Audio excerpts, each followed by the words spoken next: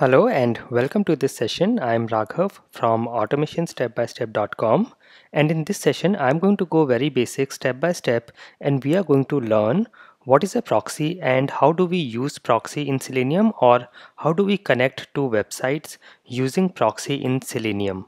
This is going to be very easy and very interesting, so let's get started. And proxy, in very simple words, is a intermediary server that sits between you and the actual server from where your response is coming. In very easy way, you can think of it as in a client server concept or in a client server architecture. You are a client, or your system is a client, and server is the actual server from where your response is getting served, and between this client and the server there sits an intermediary server which is called as a proxy. Now, why do we need it, or why proxy is used? In very simple words, whenever you have to intercept the network traffic, or you have to access some site which is restricted, or if you want to mock some request, you can use a proxy. So it can be to capture network traffic or to mock backend calls. It can also be used for testing, and then sometimes to access any application or website which is under some corporate restrictions or policies. To bypass that, sometimes people use a proxy server. So now, how do we actually use proxy in Selenium? So let us see a demo, and before that I will go to my project. I will open my IDE, and this is the Selenium project we created, and here I am going to my src test Java folder, and I will create a new class, and I will call this as proxy demo. You can name it anything, and here this is created, and I will also create a main method. I will say main control spacebar to autocomplete auto suggestion, and I have got this main method. I will press Ctrl plus on my keyboard to increase the font. I hope this is very clear now. So now we are going to create or set up proxy in Selenium, and even before I do that, you can do one optional step just in case you want to have some kind of a monitor to capture your traffic or check your proxy requests. You can use something like so if I go to my browser, so you can use some tools. There is something called as Charles Proxy. This is a tool you can download, and it is used for monitoring and debugging proxy. So you can see this is for HTTP monitor, and you can check all your traffic. So you can just go here, download a free trial, and download for your Windows, Mac or Linux system, and then you can set it up in the same way as any software. In my case, let me very quickly show you. Now this is optional. In case you are already having your own proxy and applications and websites, you may not need this. This is just for checking our network while I connect to the proxy. So once we have this tool ready, so you can see this is ready. Here I can click on this to start recording the network traffic. I can use this to close all the, or to clear all the logs and data from here. And you can also go to help and SSL proxying, and first install Charles root certificate, and just check if you see this. If you go to certification path, if you see certificate is okay, or if you go to details and see here this thing, it is fine. Otherwise you can just go here and say install certificate, current user, next, and place all certificate in the following store, browse, select this trusted root certification and say okay, and next, and then say finish, and then you can install the certificate, and then you should be able to see this import was successful, and then you should be able to see this, the certificate is okay. After this you should be able to use this properly, and you can also see as we were doing this, all these traffic is getting recorded. Let me clear everything else, and I will stop the recording for now, and let us go and do our scripting in Selenium first. So here we have a proxy class in Selenium, and you can create an object of the proxy class, and then you can set all the proxy settings. So I will say here proxy and give any name. I'll just use proxy equals new proxy. Now make sure it should be coming from Selenium library. So if you hover over it, you should be getting an option to get it from org.openqa.selenium. So make sure that this is coming from our Selenium library.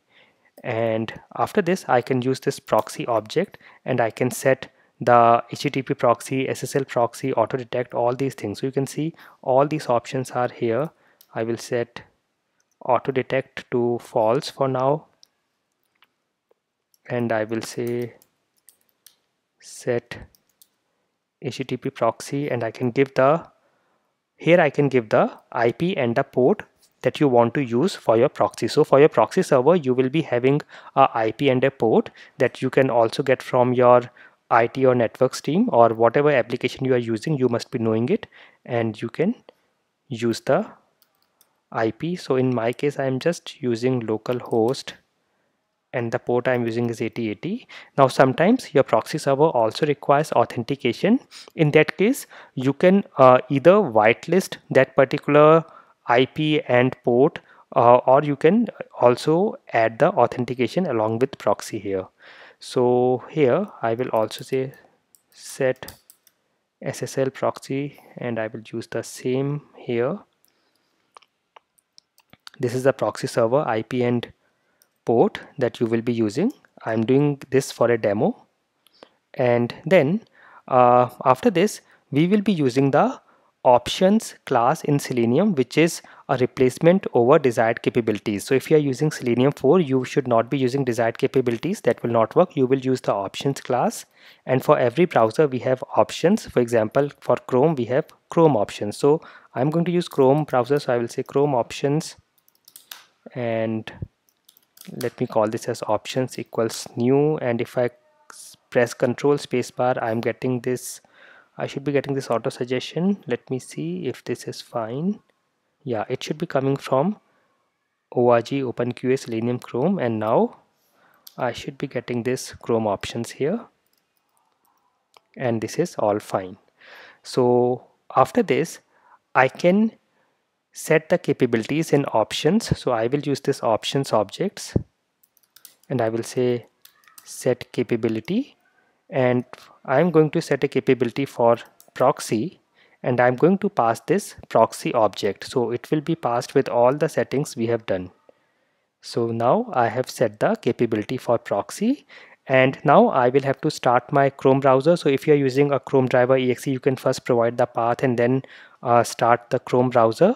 In my case, I have already used the WebDriver Manager, so I can just copy that 2 lines from here, WebDriver Manager, which will download and set up the Chrome driver, and then I just have to say WebDriver driver equals new Chrome driver.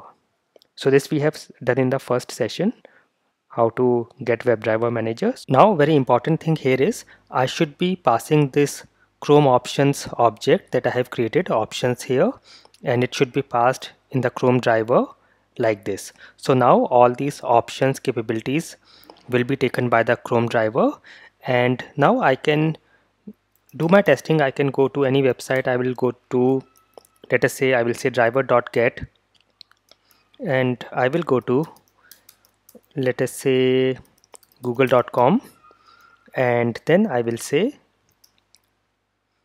driver.quit. So that's it. Now I can run this, and before running, let me also start my Charles monitor. So I will click here, so it will start capturing the traffic, and now I will do a right click, say run as Java application, and let us see. So it starts the Chrome browser, and it is not able to go to the website. I think this is because of the proxy settings. So let me check. I will be so I think we are using this SSL. I will comment out the HTTP proxy, and also on my Charles monitor I will go to proxy, and I will go to proxy settings, and here I will say this should be, I will say 8080. I can also do this enable transparent HTTP proxying and say OK, and now I will save this and run this again and let us check. So it opens the Chrome browser, and yes, you can see it is getting all the traffic here. It was very fast, so let me add some delay here. I will say thread.sleep. Now this is not recommended. I'm adding this just to show this demo so that you can see this on the screen. I'm adding a delay of 3 seconds before closing the browser, and for this I also have this throws exception. So if I just remove this, you will see it will ask to either surround it with a try catch or add a throws declaration. I will add this throws declaration here and save, and let me now clear my Charles logs here, and I will run this again and check. So you can see it is going to google.com, and here we are getting all the details here. So you can see all this is coming here, and this is how you can use proxy, or you can set proxy with Selenium. I hope this was very useful for you. I will see you in the next session.